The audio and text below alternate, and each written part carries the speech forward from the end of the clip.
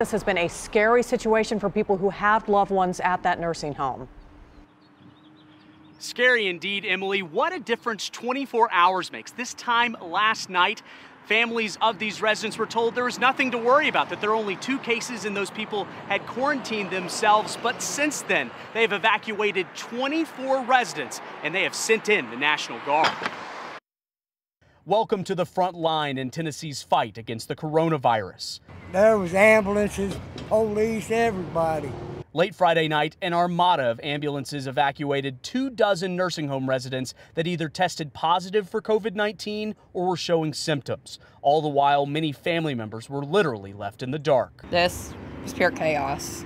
It was immediately overwhelming. You know, you couldn't find out anything. You didn't know where your loved one was at. Now health officials aren't taking any more chances. Our camera was rolling as Tennessee National Guard members traded camo for hazmat gear to help the Sumner County Health Department test both residents and staff members for COVID-19. And I don't know to what degree she understands all of this, because it's a circus. Initially, Jamie Vinson was told her mother wouldn't be tested because she didn't have any symptoms. Because my mom sat with the first diagnosed patient.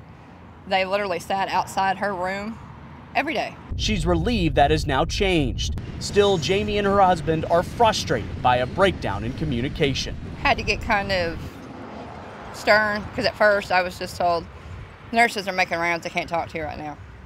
No, somebody's going to talk to me. Ralph Wagner wishes there was more he could do for his father. I thought about bringing them home, but I can't do that with everything going on now. Just 2 examples of families on the outside looking in as their loved ones are caught in the midst of a battle with no end in sight. There's still people getting out, but people need to start watching.